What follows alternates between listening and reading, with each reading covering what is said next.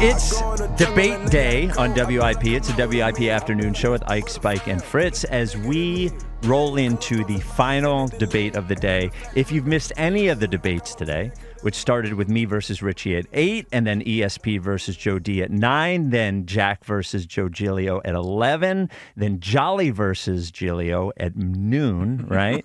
And then Ike versus DeCamera at 3. You can hear them all in the Odyssey app. Just hit the rewind thing or any of our show podcasts.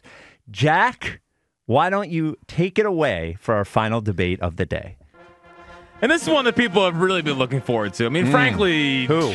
2016. Not me. I mean, you talk about peak WIP. Spike Eskin versus Howard Eskin. And Howard, I just want to confirm, you are not AI generated, much like Al Michaels. You are the real Howard Eskin. His mic is not on. That one's on me. That's totally on me. Shocking, right off the bat. Yeah. Well, I was trying to make a joke, and now it completely flopped. I don't even know what your joke was. Al, no, I'm not. You're not AI generated. I just want to confirm you're the real Howard. The joke. Yeah, that's the joke. No, Joe DeCamera was AI generated. No, AI generated would have been better. Okay. Very nice. Very nice. So in one corner, we have, by the way, the big debate. Can the Sixers, do you believe the Sixers can win a title with Joel Embiid as their best player? In one corner, we have Spike Eskin, who grew up a Knicks fan, is pro-process, and is the Embiid defender. And in the other corner, we have Howard Eskin. My only credits are that? Yeah. I have so many credits. Hired me, the best decision he's ever made. Right, there yes, we go. yes. Okay. And in the other corner, we have Howard Eskin. Voted #1 program director in America. 3. I'm just. There you go. Roll them out. Okay, I'm just. How many accolades? How many accolades? Just a few. Okay, Yeah, that's anyway, your past. all right. What about we're living the moment, guys. Okay, all right. And in the other corner, already the defendant's deflecting early, I'll say this. Howard Eskin, who on this show is referred to as Daddy, Insider of the Year candidate, a recent doctorate somehow, Dr. PhD or whatever, King PhD. Yeah, and he is an Embiid denier. We will start with 2 minutes of an opening statement. At the 150 mark, you'll hear this. Dang it, I just... 90. Oh, my goodness. Oh, that was bad, dude. That was really bad. I know. No, just it was the really pressure bad. has gotten to him. Dude, hold on. What I labeled it as? Oh, my goodness. Hold on. Damn it. It's a free-for-all. I know. I tell the guy. I hit the wrong thing. Well, What are you clearly. still doing here? You hear that? 150. And who's going first? Who's going No, second? we'll get there. He's frazzled now. Yeah, he's lost. I know. Shocker. You hear that in 2 minutes? Yeah.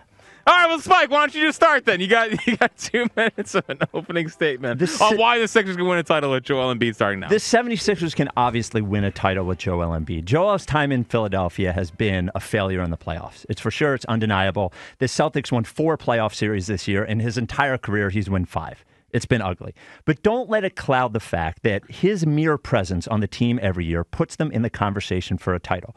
He's flawed, but he is insanely special. You look through the history of the NBA, there are a lot of great players, but the number of players who are the best player on offense and the best player on defense on a team that is a contender, that number is much smaller.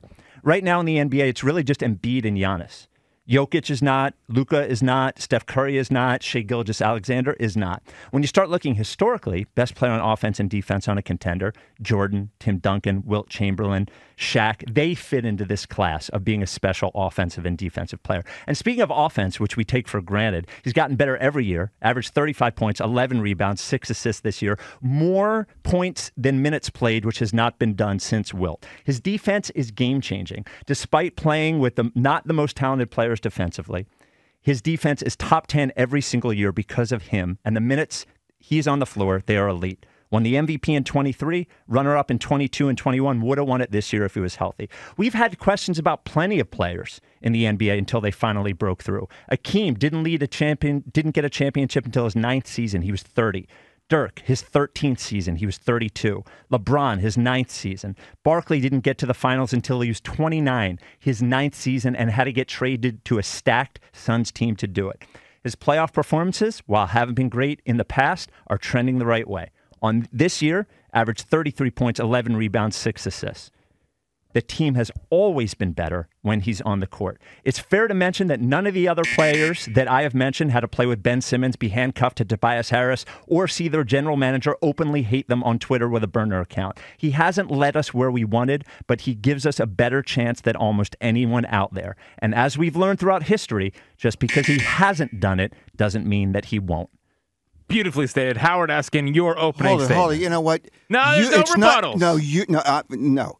You are not supposed to comment on the comments. Oh, right. You Sorry. are the moderator. Right, my bad. I will be impartial. Gosh. I look forward to this, Howard. Everybody else thinks the same thing. Don't worry about it. He's just so brilliant, Howard. Yeah. It's overwhelming. All right, Howard, your opening remarks starting now. Okay. Let me deal with a fact. A fact is winning is what it's all about. We are in Philadelphia, where it's all about certainly the playoffs, but it's about championships. And the Sixers are last in line with a chance to win a championship in this city. It's about winning. And the Sixers have not done that. In the 10 years that Joel Embiid's been here, they failed to get past the second round. Heck, so did Ricky Sanchez fail to get past the second round. I mean, it's a joke. So the reality is he's an older player who's never played a full season. Never. His most was 68. He's averaged 55 over the last 5 years, 55 games a year. And the reality of an older center, the position of center, you won't find many centers that are 30 and older that are productive in the NBA. You have Shaq many years ago. You have Kareem. You have Dwight Howard. I'll throw Dwight Howard in there. Do you want me to help you, Tim Duncan? I just want to help you. But he's not a center. Oh, he's a calm down over there. He's got 30 seconds left. Let him get there. Let him get there. I knew you couldn't stop yourself. Tim Duncan's not a center. So the reality is those players are rarely productive after 30 years old. He not only is 30 years old, he's hurt all the time. And the reality is they lose in the playoffs, whether he's here or not. That is fact. I'm sorry, Right under 2 Jeff, minutes. Are we doing a debate about what has happened over the last 8 years, or are we doing a debate about what could happen in the future? Because I No can't questions during tell. the debate. I can't tell Just about. debate it. Well, I can't tell what you're talking about, to be quite honest with you. First of all, players are more you can't healthy. because you don't want to deal with facts. Players are more healthy. No, you stated what has happened. The debate is what could happen. That's the question. And you talk about players, centers being good after 30 years old. It's happened hundreds of times that centers have been good after 30 years old. Really? Patrick Ewing was good. Wait a minute. Patrick Ewing? Akeem Olajuwon didn't win a title until he was 30. Patrick Ewing was good healthy. after he was 30. That's not what you said. You said players aren't good after the centers aren't good after they're 30. Rarely players the greatest are good. centers are good after they're 30. The greatest centers: Kareem Abdul-Jabbar, great after 30. Shaquille O'Neal, great after 30. 30 Akeem years ago. Olajuwon, great 30 after years. 30. 30 years Tim ago. Duncan, great after 30. 20 How years many ago. guys do you want me to give you? Go 20 ahead, years ago. The ask game's your question. different, genius. Yes, the game's different, and it's more possible for centers to be good now because they don't have to bang underneath, because health and medicine is better than it was. If Kareem Abdul-Jabbar can play for 21 years or 25 years, whatever he played. 30 years ago. Right, and it's easier now. No, it's not. Yes, it is. Not they for have center. They have the game's better, different. They have I hate better to break health. the news to you. The game's different. Okay. Ask a question, Jeff. You sure? Yeah, All right. well, I just No, I got a bunch of questions I got lined up here. All right, my first one is for the genius. Mm-hmm. Your reaction if Joel Embiid does win a title. I want, and the honest truth, if Joel Embiid leads this team to a title, will you be happy? I do not answer hypothetical questions. What do you mean? That's simple. This I'm not entire would you premise is stop ducking hypothetical. it? No, Just- it's based on You're fact. you're wearing a Celtics fact- shirt. You're wearing a okay. Halliburton Okay, jersey a couple weeks okay. ago. Will you be happy Here if is he fact. leads his team to a title? Here is fact. I'll deal with fact. Joel Embiid has a losing record in the playoffs. Fact. Joel Embiid, when he's not playing with the Sixers, the team has a winning record in the playoffs. That's fact.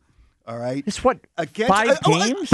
Am I allowed I'm allowed to talk. All right? My name's on the show. I'm allowed to talk. Yeah, but it's a debate. Yes, we and each it's a have our debate. space. And if you've listened all day, all people have done is go back and forth. Right? How many games have they played? My comment. How many He's games got got more brilliance coming. How many games have they played in the playoffs without Joel Embiid? 8.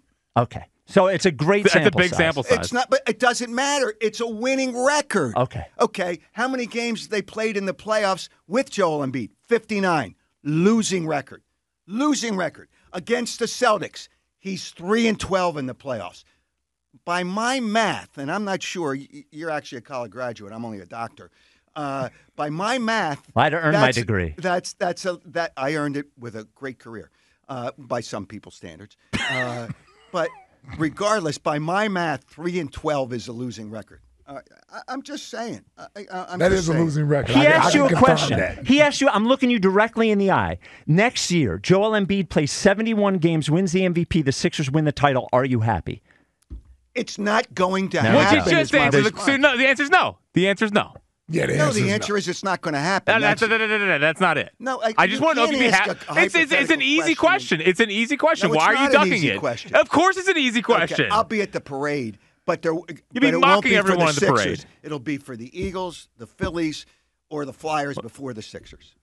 So you're ducking the question. That's basically. Well, it's a hypothetical. It's a ridiculous. It's The not Flyers have made the ridiculous playoffs, one time in the last decade. You want to talk about success, about the Flyers' opportunity for success. Please explain to me in very clear terms how the Flyers are going to win a championship. Because they're building from the bottom. Right, because Jonesy is nice to you. No. Or Dan Helferty is nice to you. No, it has nothing to do with Of course being it does. nice. The Flyers haven't made the playoffs once in 10 years. That's not a debate. Give me a question, Jack. All right. Do your job in there, man. I think it's funny. Yeah. Anyway, my question. Moron. Question. And I raised this clown. Well, let's not get personal in here. Spike, speak to the people, because there's a lot of people out there that do not believe that Joel Embiid will be able to stay healthy throughout the playoffs. Why should that not be a concern, or why is it not a huge deal in your eyes? It's a huge deal, and it's a huge concern. Absolutely. His health has been a huge concern his entire career. I think the biggest reason that I would give you to be optimistic about it is that the management of the 76ers knows that they need a solution to, A, take some of the load off him. I said before, he is the primary offensive and defensive player on the team. It's a load that's too big for him. So I think they need to design a team and design a schedule to keep him healthier during the year. Do I think it's likely? No, I don't think it's likely, but I don't think it's likely that any team wins a championship. It's more likely than not that most teams don't win the championship. My contention is this is the best chance they have of all available options. If you can put a team on the court with a player who is a consistent MVP candidate, who has won the award, and with a team that plays at a 60-win pace when he's on the court, you have a chance to win a championship, and a better chance than almost every other team in the league, save for 5 teams in the league. So do I think he'll be healthy? If I had a bet, no, probably not. But is it possible? Absolutely, it's possible. Final question here before we get closing. When he's on the court. That's an interesting comment. When he's on the court. Yes, when he's on the court. Which happens less than 70 games every year. Yes, and how many what do you think of Giannis? I don't think that team's good enough. What do you think of him? I think he's a multi-talented player. Do you think he's multi-talented? Do you think he's good enough to win a championship? I mean, he's won one, right? I'm not. Yeah, he's won one. Okay, how many games a year has he played the last 5 years? Why don't you look it up on your phone? No, I'm not looking up anything. That's right. You don't want to look up anything. Okay. Well, no, you got your computer there, but because you didn't want to challenge the facts. What? You didn't want 3-12 against the Celtics in the playoffs. Yes, obviously. Okay. I said that at the top. When he's healthy. I said the Celtics never healthy. The Celtics Here's the other problem. are a model He doesn't of take care of himself. He He's overweight and always is. Yep. He's okay. Charles So he doesn't- Barkley. Wait, can I ask you something? Did Charles Barkley come? Just let me ask you a question. You told me not to deal in the past, and now you go back to Charles Barkley. Well, you won't deal with hypotheticals. So, Charles Barkley, every year he came in to play with the Sixers, was out of shape, correct? I'm not sure. I don't. Oh, you're BSing. Of course, he was overweight. Don't tell me what I am. He I was don't remember. overweight every year until he got serious, got traded to Phoenix, and when he was almost 30 years old, finally won the MVP and finally led a team to the finals. He got serious. He got better. He got older. He understood what he needed to do. So if Charles Barkley can do it, why can't Joel Embiid do it? Because Charles Barkley has the desire. Oh, of course. He clearly has the desire. Joel Embiid plays for Joel Embiid. He doesn't play for his teammates. Right. He doesn't play for his coach. He shows up at home 45 to 50 minutes before tip-off. What a great preparation to get ready for a game. That's all fact. So how can you – and it started from the beginning when they didn't put their foot down and say, hey, listen, these are the things you got to do. And he just didn't do them because he was Joel Embiid. And that's the problem. You can't change that. And when he won the MVP, Jokic won a championship because he was the MVP. Yes, but when Jokic won the MVP, what happened that year?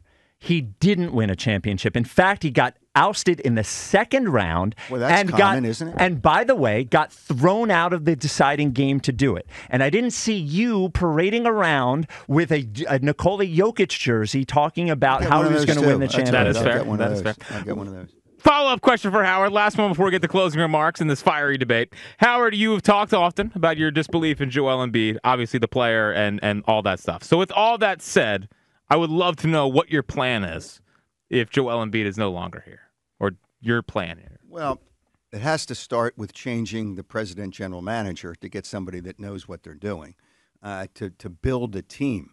The Knicks did it in a hurry. And obviously they had people that knew what they were doing. And there's other teams. Oklahoma City built a nice team. Minnesota's built a nice team. So regardless of all that, you need to build a team. The center position is not the key position in the NBA anymore. It's a game from the outside in. It's really not a center's game. It's up and down the floor, and that's why Embiid can't play enough, because he just doesn't have the stamina to be able to do that. So if you got rid of Joel Embiid, and they waited too long, they should have done this last year, because now they can get something for him, but they can't get enough. You've got to build a team. As Kenny Rogers once said, you got to know when to hold them and know when to fold There them. it is. Okay, can I respond to that answer? Yes. First and of all, then the closing remarks. the teams that you've listed who have rebuilt so quickly, when was the last time the New York Knicks were in the conference finals? I want to hear about this quick rebuild, because I know you're friends with Worldwide Wes, and you're in his pocket. Well, no, he works for the Knicks, right? So you're going to be nice to him because he works for the Knicks. I bust his balls all the time. Tell me more about the quick Knicks rebuild, about when it started and what they've gotten to. Tell me about how quick it was. With one question. When was Are the Knicks better than the Sixers right now? The Sixers don't have a roster. Okay.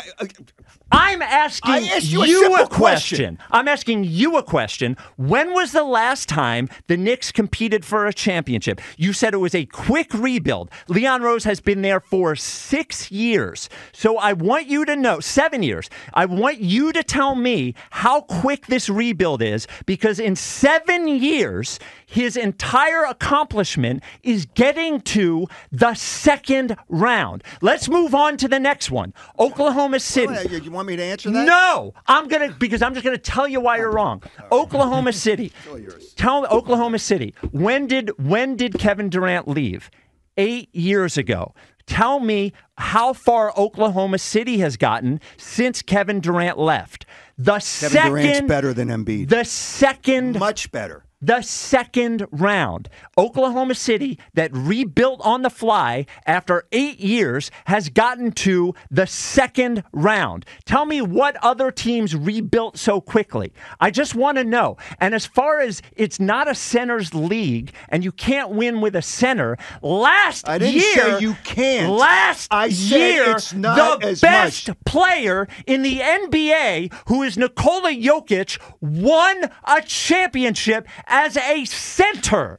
So what how many other teams win with centers? Minnesota. You said Minnesota rebuilt on the fly. Please tell me again, when Karl Anthony Towns was drafted, how much BS they went through just to get here. They did not rebuild quickly. You're wrong about literally everything that you say. You are a big mouth who can't speak facts. You're wrong. You have a personal agenda. No, because you kissed Joel's ass because he was on your podcast. Oh, Joel, you're the greatest. And then why are you nice to Charles Barkley? Loser. Oh, he won in the G League. I can't forget that. He won in the G League.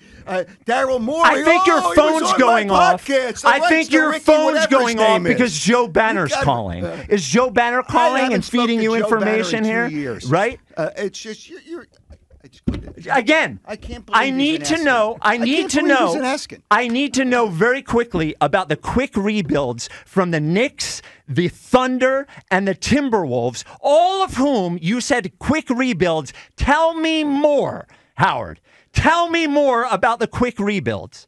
Quicker than the Sixers, who haven't been to the finals. The Knicks. And let me answer the question. The Knicks got to the second round. Don't ask me the question. They got to the second round. If you're not going to let me answer the question, then don't ask the question. Okay, so specifically, tell me about... I'm done. You won't let me answer the question. Go ahead. Okay. Outline how the Knicks have rebuilt Sixers, quickly. Who haven't been to the finals since 2001, who haven't been to a championship round since 1983. So it's quicker than the Sixers, who can't find their way out of South Philadelphia. Okay, so again, no answer, just so we're clear. Can't build around a center, even though he won a championship last year, built around the center. Happens. It's not a center's...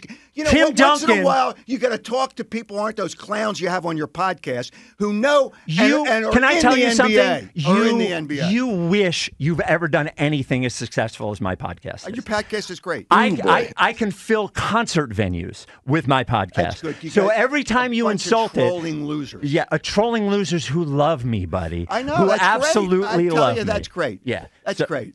There's a sucker born every day. I've heard that before, too. Thousands of them. I know. I see it. Thousands of them. And you're in here in a Philadelphia radio station with a Celtics shirt on talking about... And an Eagles championship ring and Eagles shoes. Eagles championship ring. Well, I guess if the Sixers give you a ring, then you'll talk good about them, too. They're not going to get a ring. Right. Not going to get a ring in my lifetime. Right. The Sixers are 2 to 3 years away from being 2 to 3 years away from being 2 to 3 years away.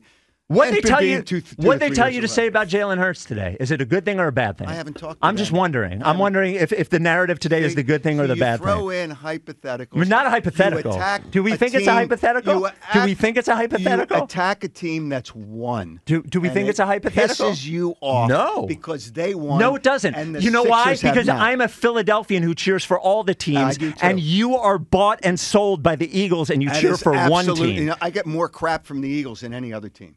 That's all I'll say. Sure. Okay. Do you need closing remarks? I just closed it.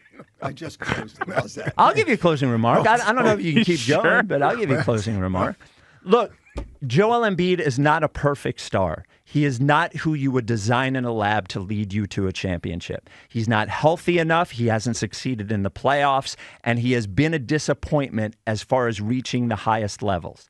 That said, he is in a long list of NBA stars who have failed to reach the highest levels in the first part of their career. It's Michael Jordan, LeBron James, Hakeem Olajuwon. The list goes on and on. Dirk Nowitzki, Charles Barkley. The list goes on and on and on. The fact is, we have one of the 4 or 5 best players in the NBA. Not perfect, but one of the 4 or 5 best. And the NBA, that gives you a chance. So to say they don't have a chance is ignoring what the reality in the league is.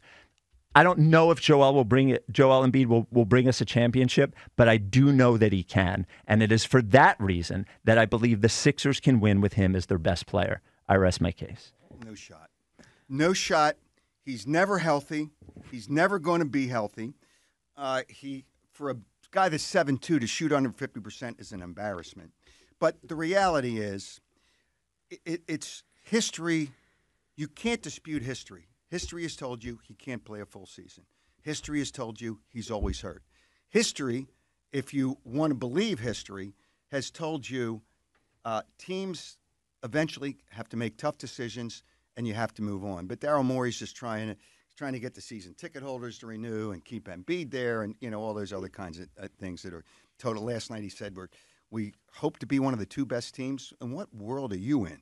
But the reality is Joel Embiid plays for himself. You can't win with a player. That's why I love Tyrese Maxey, because he plays hard, he listens to his coach, and he plays for his teammates. And that is the difference. I will leave you with one quote. Ask not what your country can do for you. Ask what you can do for your country. So ask what the Sixers can do for you. They can lose. Thank you. Real quick, who said that quote? John F. Kennedy. All right. Just making sure. Never a doubt. Yeah. Well, that was interesting. Wait a minute. All right. Go ahead. It was John F. Kennedy. Yeah. I definitely. We're definitely not trusting you. Oh, Dude, it's obviously JFK. I'm a JFK's man. We all know that. All right. Interesting. It was? Yeah, well, yeah. Yeah, well, yes, that was interesting, yes. Yeah. Ike, who won? Congratulations, Rod. There's Who no won? winner. Yeah. We won. What Yeah. do you mean? We won. That's easy. That's easy. We You know won. what? That's the best answer of the whole segment. Yes. Ike, for a change, you're right on the Well, right side. listen. There you go. Amazing that this guy is lecturing Joel on how to be a good teammate, of all people. Well, wait a minute. Ike, we get along great now. Well, now, yeah. Okay. No. I mean, everybody has their challenges. All right. Yeah. Everybody has their challenge. Jesus. I have my challenges with you. It's true. Badass kid. We all have our challenges. Yes. Oh, shoot. I have a thing here, don't Yeah. I? Yeah. Well, Don't Regroup. worry. I know. You're seeing red right now. yeah. God bless. So, All over that green. yeah. Yeah. It's like Christmas in here. What do we have next? Oh, we're just going to talk about it. Yeah, we're just gonna talk about it. Yeah. Yeah. Oh, yeah, believe me, we got to Howard recap. actually offered Yeah. to stay. He wants to do another segment. Well, 215. We're going to bring up childhood. Yeah, 215-592-9494. We'll talk about it, and that's it. It's the WIP Afternoon Show with Ike, Spike, and Fritz.